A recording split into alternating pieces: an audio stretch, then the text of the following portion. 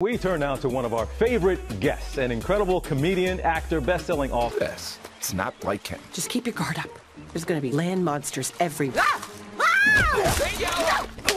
Today!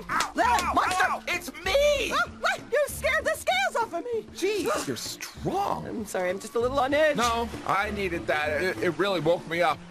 Wow, we look horrifying. Ugh, gross. Okay, Jim, let me bring you in here. You play the father of a teenage sea monster who runs away with a friend. Now, in real life, you are a dad to 5, I have it right, 5 kids. What was Father's Day like? You're not with them because you're on location working right now. I'm not.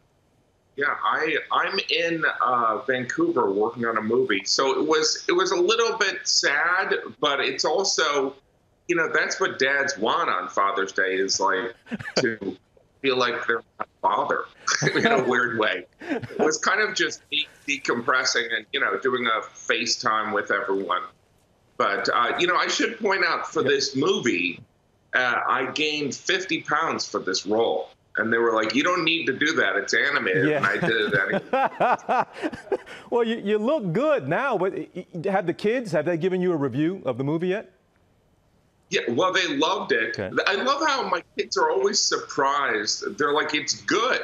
Like, I'm like, hopefully I am associated with good things, but they're the toughest critics. But, you know, it's Pixar, so you know that there's, you know, a quality that's consistent with Pixar. And it's just so exciting as an actor and a performer to be associated with Pixar. Well, Jim, are you able to, I mean, even though it's animated, you do play a dad, an animated dad, but is there anything from your experience in real life as a dad that you can bring into a role like this?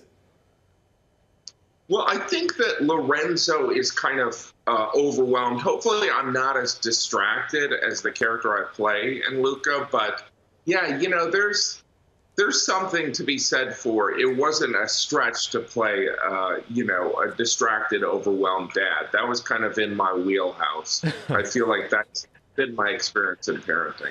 Now, when folks go, we've been doing stories about us. We're seeing crowds gathering again at games, at concerts. You're actually going to be going back on tour coming up pretty soon. I assume you're excited about that. But when you get back out there, are people going to see that new look of yours with the Santa Claus thing? I'm not making fun. You're the one who said you look kind of like a Santa Claus.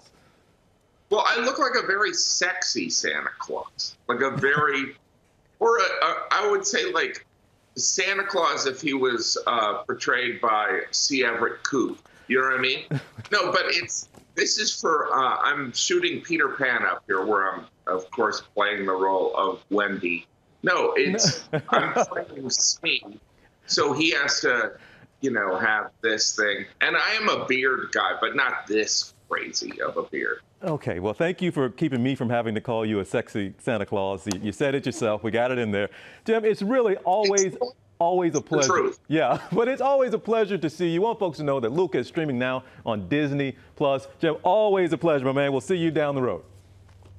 Thanks so much.